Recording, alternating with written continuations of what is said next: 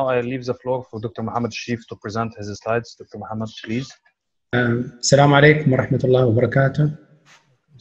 Thank you for this kind invitation. And also I would like to thank my colleague, Dr. Forja and Dr. Iman for their wonderful presentation. I did enjoy their presentation, and they covered different aspects of thrombosis, cancer-associated thrombosis, and Dr.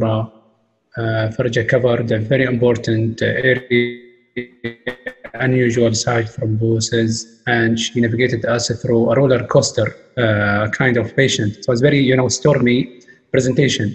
So I would like to shift the gear and to take you to a smooth journey of a patient on DOAC therapy. So we'll start without further ado with my highlighting my objectives by the end of this webinar. So, journey on direct or anticoagulant or DOAC patient through a different care setting from initial presentation until development of complication. Going to be discussed in case-oriented and evidence-based approach. The latest regarding VT treatment, we are anticipating the American Society of Hematology clinical practice guideline for VT treatment, 19 pandemia. I will not talk about clinical trials, just to talk about the practicality of DOACs in clinical practice. Because as you know, there are overwhelming body of evidence of DOACs in VT treatment. You have for Edoxaban, for Rivaroxaban, for Apixiban, etc. And so often we become so focused and finish line that we fail to enjoy the journey. So I'm kindly requesting you to enjoy the journey of my when we talk about the most common type of venous thrombosis, it accounts for 90 to 95% of venous thrombosis, and remaining 5% unusual site thrombosis. So unusual site thrombosis is any venous thrombosis that don't affect the lower limbs or lungs. And unusual site thrombosis could be cerebral vein thrombosis, as the patient, presented by Dr. Forja. It could be subclavian vein thrombosis, retinal vein, Budd-Chiari or hepatic vein thrombosis, and IVC, the inferior vena cava thrombosis, superior vena cava thrombosis, and upper extremity DVT. Also, upper extremity is considered unusual site thrombosis. Then part of the subclavian vein thrombosis, we have the mesenteric superior or inferior mesenteric vein, splenic vein, and portal vein thrombosis. All the clinical trials for DOACs for venous approved for venous thromboembolism. So we don't have sufficient evidence for use of DOACs in unusual site thrombosis. However, it's used extensively in the clinical practice, off-label use. When we talk about venous thromboembolism or in DVT and PE, so 25% of, so is it the slide moving?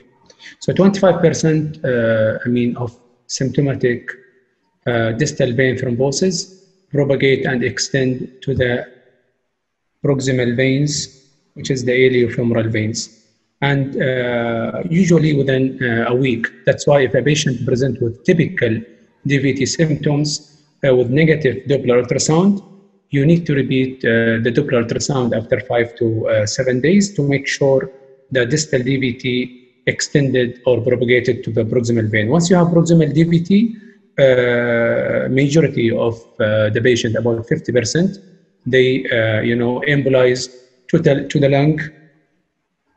About 50%, in spite of absence of chest symptoms. So even if they don't have typical chest pain, pleurative chest pain, shortness of breath, hemoptysis, cough, or palpitation, if you do perfusion scan, 50% of them, they have pulmonary embolism. So this is a frequent, occurrence of PE in the setting of proximal DVT. And you can have multiple emboli like this patient, or you can have one single pulmonary large clot detach from the iliofemoral vein and move to block the pulmonary trunk, what we call it massive pulmonary embolism. Luckily, that massive pulmonary embolism or high-risk PE occur about in 10% of symptomatic PE and can kill the patient within 1 hour. And 5 to 10% of PE, they can present with shock, RV shock, that cause obstruction of the right ventricle outflow. Very interesting that we have patients that present initially with a PE without DVT. If you screen them with double ultrasound, 70% of them, they have iliofemoral DVT, proximal DVT. And only 25% of them, they have clinical signs of DVT along with the pulmonary embolism. Very interestingly, that some kind of patient like Behçet vasculitis, they have pulmonary artery thrombosis, pulmonary embolism that formed in the pulmonary artery. We call it de novo pulmonary embolism or pulmonary artery thrombosis, not embolism, because the formation of clot or PE in the pulmonary artery.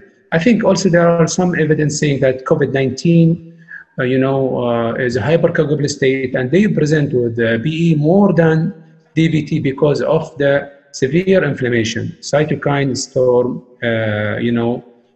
syndrome, the endotheliosis or endotheliitis. They have severe inflammation of the endothelium. That's why they present with PE more than DVT.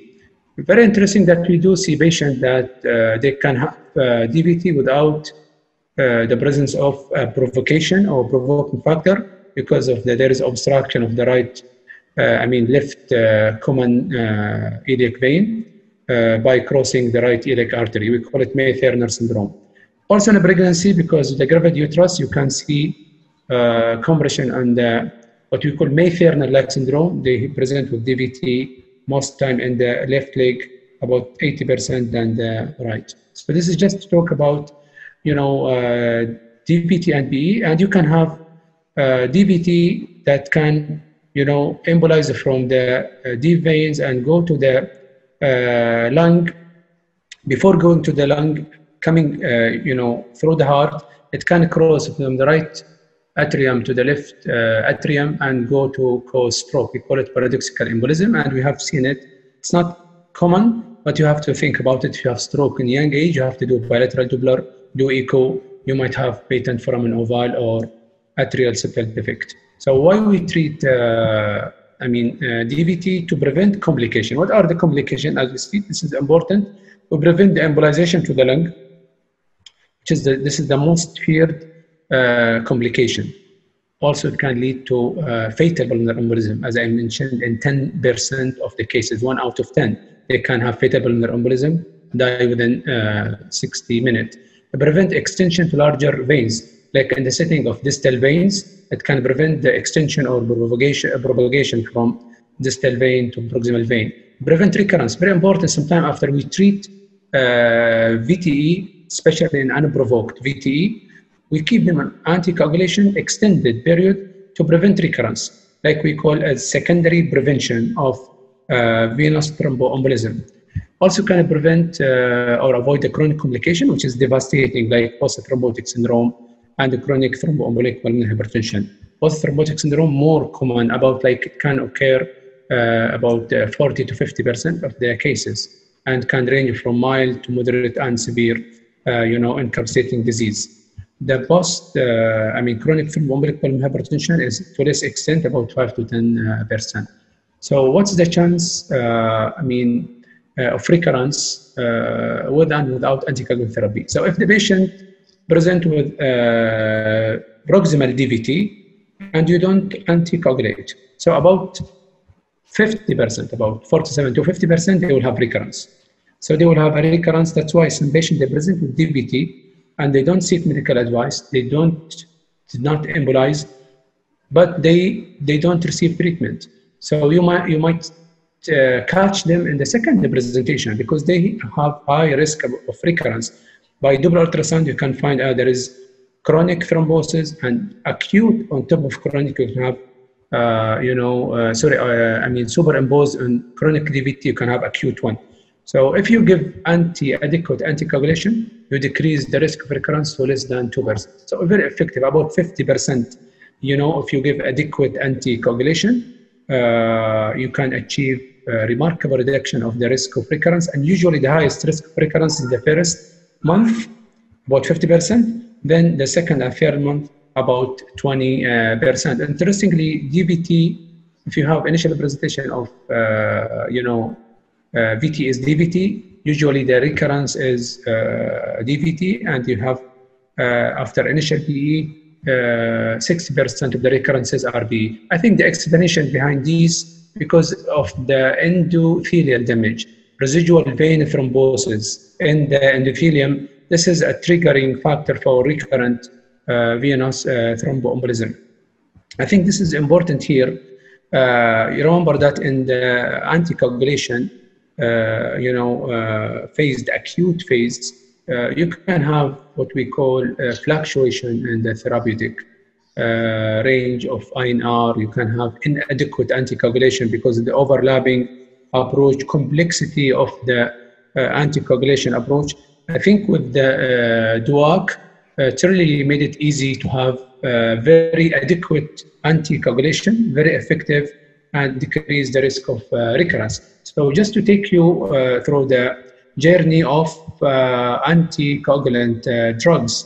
So they were, developed from leech, which is, this is before, this is the ancient times. They used leech for, some, traditional treatment, because the saliva of the leech contained herodine, which is anticoagulant therapy. It's still used, according to some of my plastic surgery colleagues, it's still used to prevent graft thrombosis, but not commonly like before. Then we have the heparin, which is the first anticoagulant about more than 100 years. Then we have another important, this is unfractionated heparin, another important milestone, VKA, more than 65 years. Then we have before 30 years, the low molecular heparin. I think this is very important milestone that, changed, the paradigm of VT treatment. Before that time, we tend to treat VT as inpatient only because they require IV heparin infusion that require frequent monitoring of APTT. With this, introduction of low molecular heparin, we enabled us to manage VT as outpatient. Then we have the era of DOAC, which is the major revolution in the history of thrombosis. Really, this has changed the landscape of management of VTE. We have two important class, direct thrombin inhibitor, like Dabigatran 2A inhibitor, and we have direct 10A inhibitor, like Rivaroxaban, Apixiban, and Edoxaban. It's been in the clinical practice for more than 10 years. As you notice that the older drugs, they are targeting multiple, key protein in the coagulation pathway. And if you move on, so drugs are being aimed to target specific single target in the coagulation cascade, like you have 2A and you have 10A, compared to the vitamin K antagonist like 2, 7, 9, 10, protein CS. I think what's the implication for this targeted approach versus shotgun approach? Targeted approach has excellent efficacy and safety profile. It decreases the bleeding, and we have seen in the clinical trial there is a significant reduction in the major bleeding, especially intracranial hemorrhage compared to vitamin K antagonist. And however, still some indication we need to use the shotgun approach with vitamin K antagonist, like for mechanical heart valve, for antiphospholipid syndrome.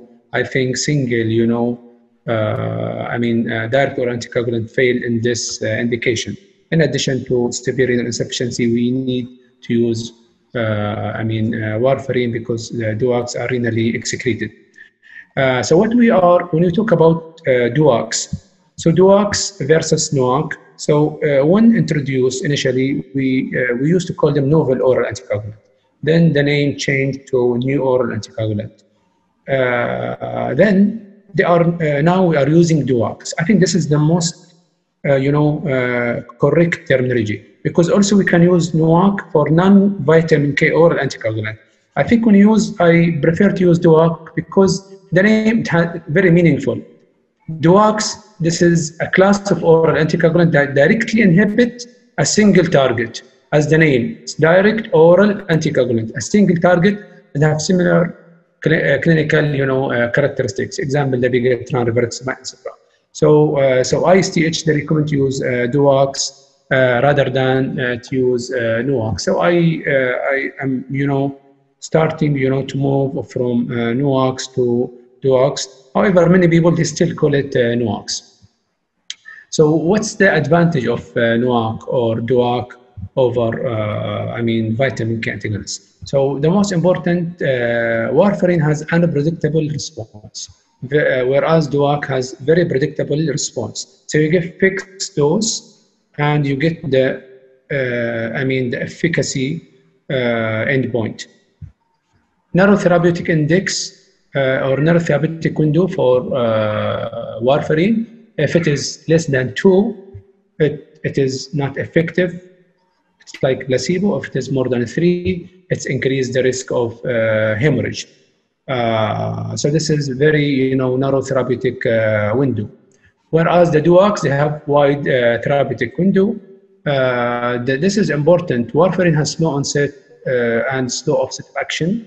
The implication of this that you need to overlap them with rapidly acting anticoagulant like LMWH or Fondaparinux or IV heparin for 5 days until the warfarin kick off.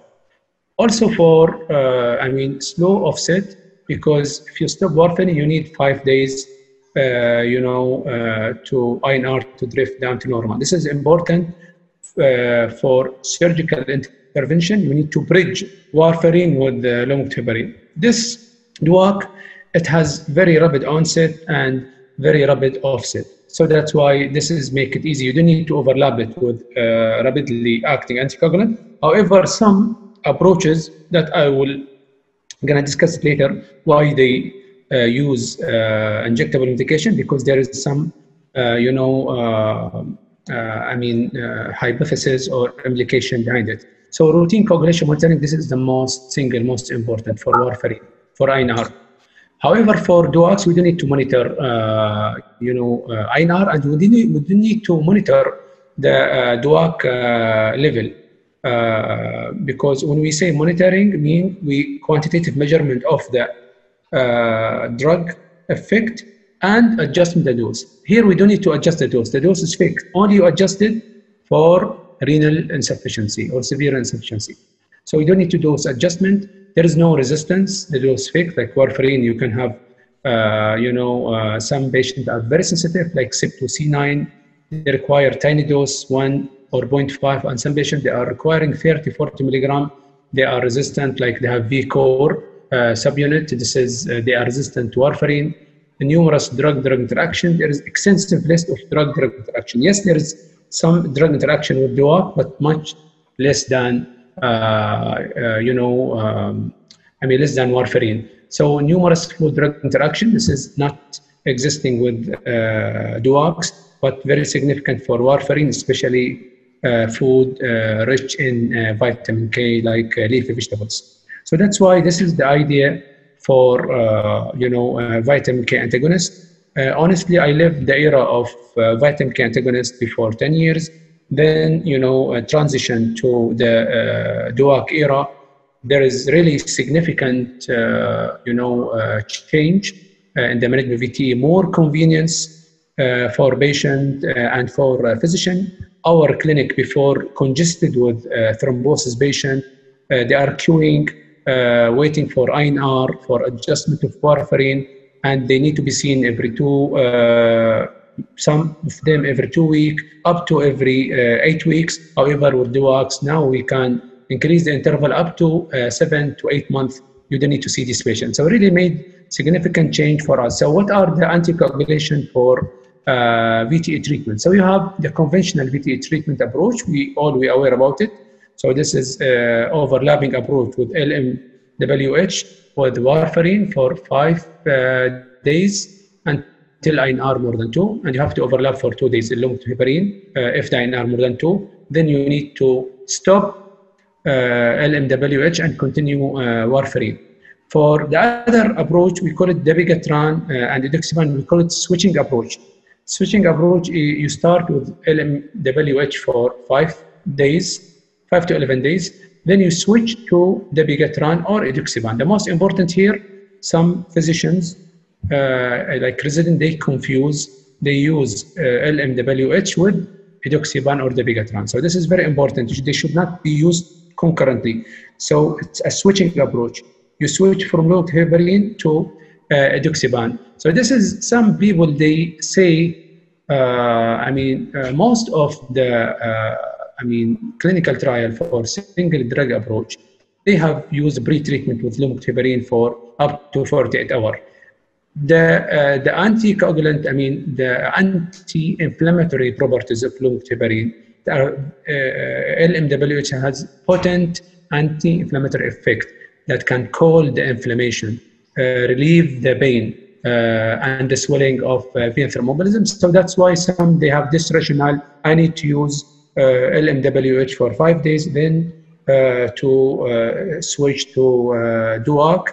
Even if this patient, this is the single drug approach, you use it from the initial presentation, Apixiban or Rivaroxaban. So they have different approaches. Rivaroxaban 15 mg BID for 3 weeks, then you switch to 20, or Apixiban 10 mg BID for 1 week, then 5 mg BID. This is, we call it single drug approach. So all, if you notice, all approaches, so the most important, they hit hard, hit early, the first month. So you have to intensify the anticoagulation. It's intensified anticoagulation therapy because the highest risk of recurrence.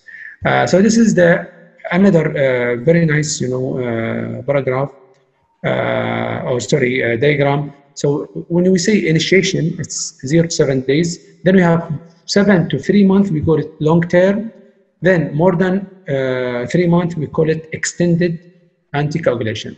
So 3 months to indefinitely, because in other words, extended means it's lifelong. Extended anticoagulation, this is the terminology recommended by ACCB and ASH and ISTH. So that's very important to understand the concept, when we go for extended and when we go for long-term anticoagulation. Remember, the minimum duration for DVT is 3 months. So I will take you, navigate you quickly through a journey of a patient on DOAC through different healthcare settings, from the initial clinical presentation, then the confirmatory, imaging, then we'll go for, does the patient require hospitalization or manage as outpatient? If the patient on anticoagulation and require elective surgery, what needs to be done? If the patient require dental intervention, should we hold or we continue? If the patient coming to the clinic, should we monitor should we monitor some lab assay, or we just use the routine lab like renal function test and CBC? And if the patient develop complication, what needs to be done? I will move fast, and I hope the take of this journey gonna be smooth. So this is the patient that presented with a typical patient, classic patient is 62-year-old male, post high-risk surgery, post hip fracture surgery. It was 3 weeks prior to the presentation, given VT prophylaxis only during hospitalization, but was not extended after discharge. Presented with painful left swelling, in addition with shortness of breath. So this is his vital signs at initial presentation. He was tachycardic, blood pressure maintained in the normal range, oxygen saturation 88%, room air requiring 5 liters of oxygen to reach 98, and his weight 80. This is the lab parameters. So there are some lab parameters that can indicate this is a severe BE. The troponin used as a prognostic factor. So troponin is high, indicating this is there is RV strain. Also proBNP high, there is RV strain, and by ECG also there is some evidence of RV strain. So this is interesting that we don't see it commonly. There is pulmonary infarction. We call it Hampton hump. This is like wedge-shaped opacity, and there is here in this lung, you can see there is, compare right lung parenchyma to the left, there is what we call decreased vascularity, abrupt cut off of vascularity. We call it postmark sign. CT done showed filling defect. I can see that from the initial clinical presentation, the BE going to be proximal. It's a proximal pulmonary embolism. So the patient, we confirm it by CT angiogram, which is the gold standard. This is what we have currently. It's 64 multi-slice. See, this is really mimicking the invasive angiogram. We don't have invasive angiogram. We have CT pulmonary angiogram that really, very sensitive to detect segmental and subsegmental pulmonary embolism. This is the Doppler ultrasound showed echogenic thrombus, and it is non-compressible. So this patient, how we treat this patient. So the recommendation, home treatment for DVT and home treatment or early discharge for low-risk PE. So we have to risk stratify the pulmonary embolism. From 2016 guideline, we started, to treat PE as outpatient, provided that it is a low risk. I will tell you on the next slide what does mean low risk. So patients with low risk PE and whose home circumstances are adequate, we suggest treatment at home or early discharge over standard discharge, like we keep the patient 48 hours rather than 5 days. And this is what we have simplified pulmonary embolism severity index. If you have any point of this, so going to be high risk for outpatient therapy, and usually the 30-day mortality about 11%. If you don't have any point of this, going to be low risk BE and the mortality about 1%, and you can treat the patient as outpatient. So this is very important and this is a clinical dilemma whether we need to anticoagulate subsegmental BE or not. This is very important. See, this is the pulmonary artery main. You can have then lobar, you can have interlobar, you can have segmental, and you have subsegmental. See, this is subsegmental, the small pulmonary embolism. So do we need to treat subsegmental BE or not? The guideline, they recommend that if you have, subsegmental BE and no proximal DVT, so you have to do bilateral Doppler and no proximal DVT in the leg, and the patient have low risk for recurrent VTE. So they suggest, clinical surveillance over anticoagulation. This is important, especially elderly patient with multiple comorbidity, high risk for bleeding, and you discover during hospitalization subsegmental BE. I don't think anticoagulation will, add benefit to the patient. It can, worsen the clinical situation. And I use metaphor like, you are cracking, not with the jackhammer. So it has devastating, outcome. So this is very important. If the patient, different, you have a cancer patient with subsegmental BE, we know cancer, it is high risk of recurrence. If you have antiphospholipid syndrome, etc. So we need to, if you have somebody who's have a recurrent VTE, so we need to anticoagulate. So it's a case-by-case basis, but very important. Subsegmental BE, do bilateral Doppler, and check the bleeding and thrombosis risk. If you have a patient like this is last week, we have a patient with phlegmasia cerola dolens. So this is phlegmasia cerola dolens. We have extensive DVT with impending venous gangrene. Luckily, alhamdulillah, we don't have common presentation of DVT phlegmasia cerola dolens. For the 10 years, I have seen 2 cases. So this patient, very critical to take the patient for catheter-directed thrombolysis by vascular surgery or interventional radiology. For catheter-directed thrombolysis or mechanical, or pharmacomechanical like angiojet, So very important, after the intervention, you should resume anticoagulation. It does not affect the duration. Duration is the same.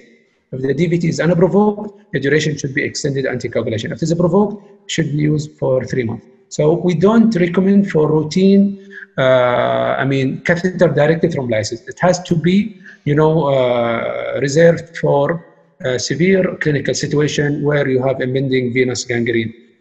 So if you have massive VE, like a BE with hemodynamic instability, low blood pressure, systolic blood pressure less than 90, you should give systemic thrombolysis. If you don't have massive BE, like an operation, you have massive BE, so the anticoagulation is the mainstay of therapy, but you have to, observe the patient for clinical deterioration. If they deteriorate, you can use what we call rescue thrombolysis, or you can use catheter thrombolysis. So the guideline for 2016 started to work over PK, so evaluation with DOAC. So the first line is DOAC over vitamin K antagonist, except for cancer patient. This is 2016. Except for cancer patient, they recommend to use lumoxitibarine. I think with the current guideline, we have the ASCO guideline. They recommend, they are, putting the option lumoxitibarine, or you can use DOAC. So the same, they have the same, weight. But this is 2016. That's why medicine is dynamic, and we have to update ourselves. So what are property of ideal anticoagulant? So this is all we have. We have parenteral and we have oral. I think the oral is the most convenient for patients. So we need a drug that's oral, like the DOAC, no significant food drug interaction, predictable response, no routine coagulation monitoring, fixed dosing, and no risk of death. This is all feature, with the DOAC anticoagulant therapy. Very important, how to switch from DOAC to warfarin. Very important, if the patient on warfarin, so you have different guidelines. If the INR 2.5 or less, you can switch to DOAC. Some they say less than 2, you should switch to DOAC. I myself, personally, if the INR less than 2.5, I switch the patient to DOAC. If the parenteral anticoagulant, you switch from enoxaparin to DOAC. So the next dose for lumoxitibarine, the patient can be given DOAC.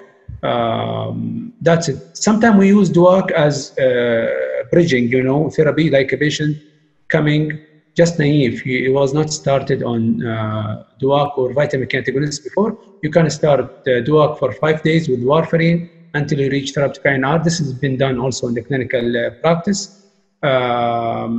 So important to ensure education compliance with DOAC intake. They don't have long half-life like vitamin K antagonist warfarin. The half-life, I think, about 48 hours, 52 hours, if I'm not mistaken. Here, the half-life about 12 hours. So this is important. If the patient stop intake of DOAC for 1 day, the effect is gone completely. So we don't recommend to use DOAC for somebody who's not compliant. So I think if you explain to the patient, educate the patient very well with patient education and leaflet and instruction at the initiation of DOAC, they're going to be compliant with the DOAC. I always involve family member with the patient, especially for elderly patient, to enforce the message. So DOACs are renal dysfunction important. They are all renally excreted with variability, like Dabigatran is the most renally excreted. Then you have Apixiban 27 excreted, Edoxaban 50%, and Rivaroxaban 35%. You have to, very important, if you initiate DOAC, you have to measure the renal clearance or creatinine clearance, and you have to measure creatinine. In the clinic, usually the guideline, if you have normal renal function, like creatinine clearance more than 60, you check renal function every year. I do it in our clinic because we do see them in every 7 months.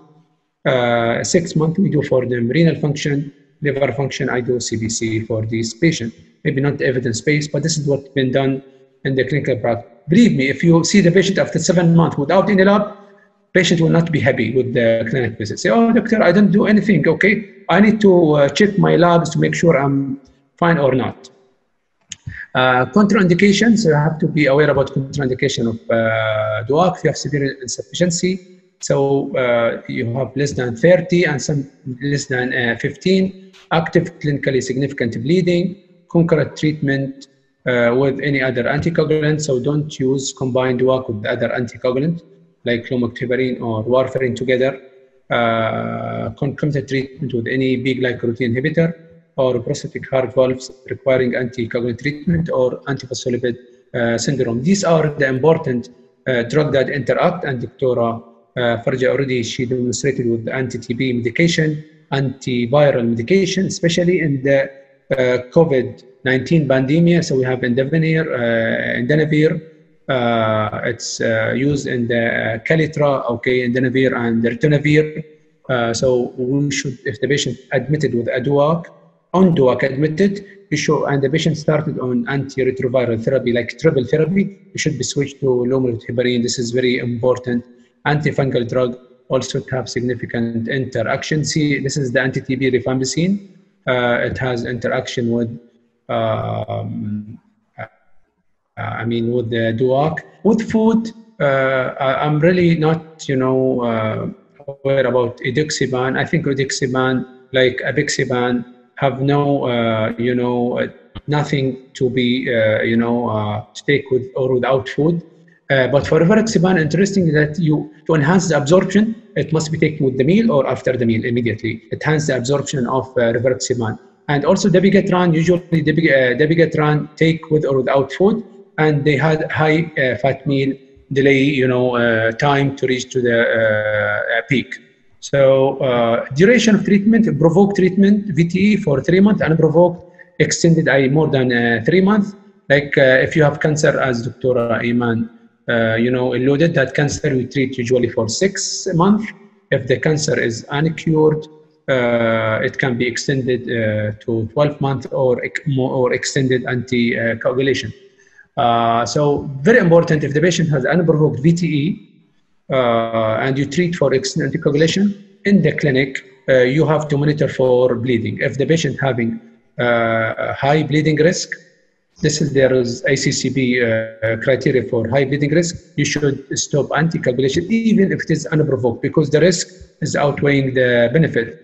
Important, cessation before planned surgery. Very simple, the role. If you have standard risk bleeding, like for example endoscopy, hernia repair, appendectomy, you stop 24 hours before and you resume 24 hours after. If you have high risk bleeding like orthopedic surgery, vascular, 48 hours before and 48 hours after surgery. So this is just a rule of thumb. This is the classic classification for high risk surgery, high risk and low risk. Usually high risk is like the 2-day risk, major bleeding 24%, and the low risk about 0 to 2%. So for dental intervention, very important, dental dermatology intervention, cataract, you don't need to stop anticoagulation, but very important, you have to do the procedure like dental procedure in the trough level, not in the peak. Trough level, like the patient take the drug, let's say take it every day, 8 morning, and next day, before the dental intervention, I recommend not to take it 8 morning. If the dental intervention is say 9, he just postpone it after the dental intervention. So avoid the peak, just do it in the trough level. This is the guidance by European Heart Rhythm Group. And do we need to monitor? We don't need to monitor. So there is difference between routine monitoring of coagulation and quantitative measurement. So we need to have quantitative measurement if you have serious bleeding, urgent surgery. This is very important. Urgent surgery, renal or hepatic insufficiency, potential drug interaction, like the case presented by Dr. Forge, that anti-TB medication, you can measure the drug effect and suspect it over dosing. So these are how we monitor these drugs like Dabigatran, carrier clotting time for Apixiban, Edoxaban, and Rivaroxaban, chromogenic anti-10A assays. A very practical INR. If you have INR, just today I was consulted patient on Rivaroxaban, INR is high. So INR in the setting of Rivaroxaban use is sham INR, false INR elevation, because a thermoplastin reagent is calibrated for warfarin in the INR and not for DOACs. If the patient having bleeding, just to follow this algorithmic approach, whether it is mild, moderate, or life-threatening bleeding. So as the case that intercranial hemorrhage is major bleeding, so you have to consider prothrombin complex concentrate and antidote. We have the antidote available for Dabigatran, Edoxaban, and we have for direct 10 inhibitor, Apixiban and Rivaroxaban, and Edoxaban we have andexanet alpha, which was approved last year for reversal of direct 10 inhibitor. And in this, COVID, pandemic, so ISTH guideline released, this is DOAC and newer, let's say, hemophilia therapy. So they recommend to consider this crisis as an opportunity to switch patient receiving vitamin K antagonist to DOACs as long as it is within the indication. If it is not, you have to make sure it is not antiphospholipid syndrome, it's not mechanical heart valve. Now it can be used for cancer-associated thrombosis, as Dr. Ayman presented. Overwhelming data about the use of DOACs in cancer-associated thrombosis. And very important, you have to exercise extreme caution if you use DOACs in patient taking antiviral therapy. So very important, you switch them to lumoxitibarine, but upon discharge, you have to resume DOACs. So DOACs are certainly of more practical use than VK, especially during COVID-19 pandemic. They don't need lab monitoring. Remember, the INR monitoring expose the patient to the risk of, also there is a very important point here that also they consider DOAC for indication like unusual site thrombosis, like cerebral vein thrombosis, because of this is, I said, because the advantage for a patient. So I hope with my presentation, really the patient journey on DOAC therapy is safer, and we have safe landing, of our patient without any complication. Thank you very much. Thank you so much, Dr. Muhammad, for this very comprehensive presentation regarding the journey of the patients on DOAC. And now the floor is open for any question of Dr. Kharja or Dr. Iman. Have any question to Dr. Muhammad? Thank you a lot, Dr.sheef, for presentation. Very comprehensive, actually. Just my question regarding COVID-19. And I had, as you know, it's all expert opinion now, the recommendation. It is not based on any high quality data. And I had a problem when I started to put our recommendation for anticoagulation for COVID-19 protocol. Which one to start? And again, the most challenging for me was to look at some of the drug-drug interaction, as you mentioned. Some of these drugs, they interact even with low molecular weight heparin and unfractionated, and they cause cardiovascular disease and CVA. It was really, I wasn't sure. I make it open, all the anticoagulations, and depend on the antiviral they are going to use. They need to choose also the type of anticoagulation, DOACs, for example. And the recommendation for DOACs, we are not sure. If we look at the NOAC, they put it based on D-dimer when it's more than 1. And they call it intermediate prophylaxis recommendation. If the patient seems to be moderate risk, then they will give intermediate prophylaxis. I'm not sure based on what they use it MOH, if you have any idea why they use the intermediate prophylaxis. Also, the full recommendation of full therapeutic, the MOH, they recommend it when it's high-risk patient, they can give full therapeutic. Although nothing to support it, ongoing now, there is almost 6 clinical trials ongoing to test the efficacy with safety of giving full therapeutic. Our center are involved also, full therapeutic versus prophylaxis, regular prophylaxis, nothing called intermediate prophylaxis. If you can add anything, Dr.sheef, about this recommendation from the MOH. Thank you, Dr. Farja, for pointing out to this complex, issue. PT prophylaxis for hospitalized COVID-19 patients. So there is MOH protocol, and we have our own protocol, cluster 2 or KFMC protocol for thermoprophylaxis for hospitalized COVID-19 patient. And I don't know, Dr. Farja, which protocol you are using, MOH or your own protocol. So I will talk about our, the idea behind. So, intensification of thermoprophylaxis. This is the difference between thermoprophylaxis for COVID-19 and the routine thermoprophylaxis for hospitalized patient. All hospitalized COVID-19 patients must be VT prophylaxis. Then you have to intensify or upgrade from standard intensity prophylaxis to intermediate if you have D-dimer more than 1. This is MOH.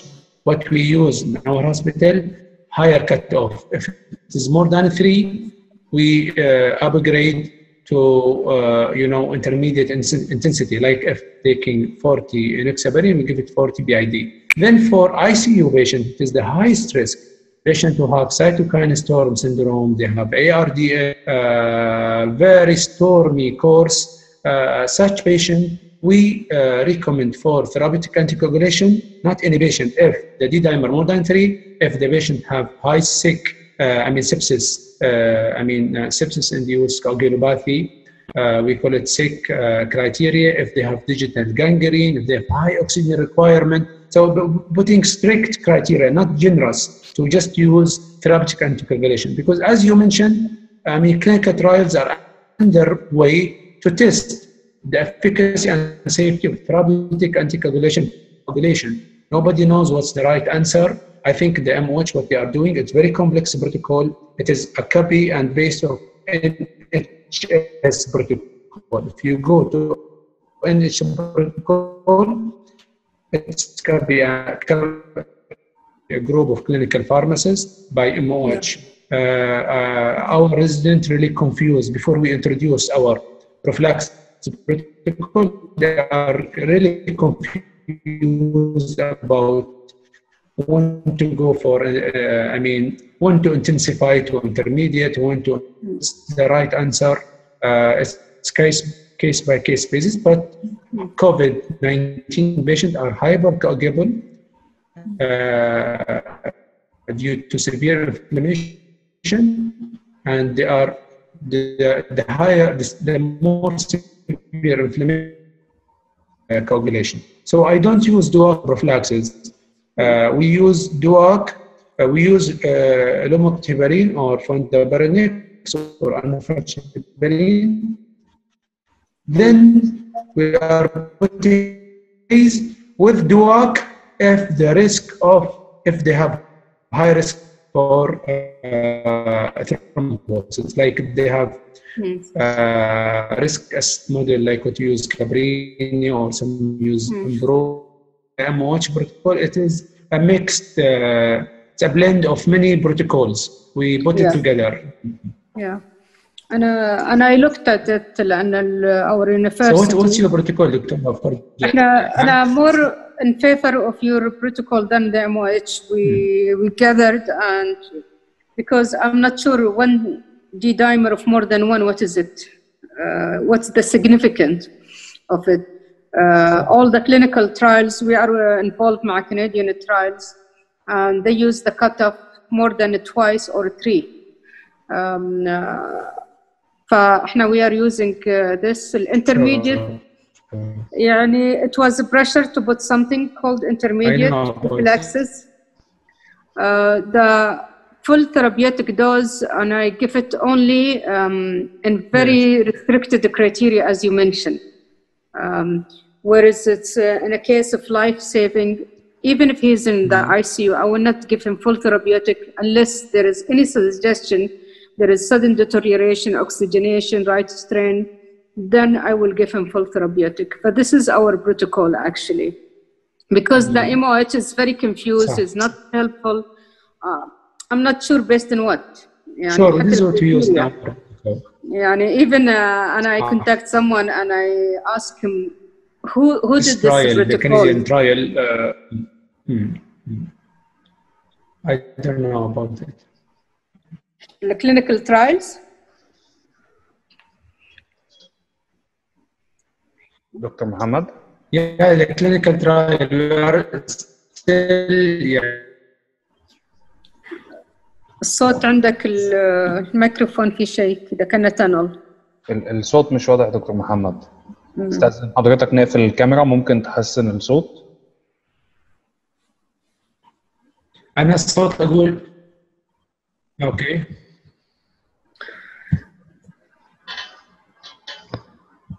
اوكي اتفضل يا دكتور محمد.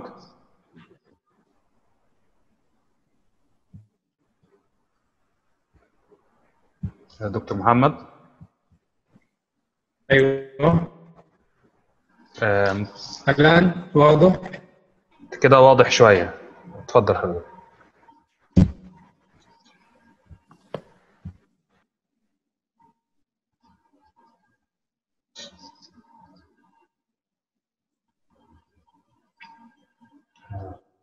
Dr. Muhammad, you muted the mic actually. الآن؟ تمام كده كيف دلوقتي. الآن؟ تمام اتفضل اتفضل. I don't have anything to say. Thank you, Dr. for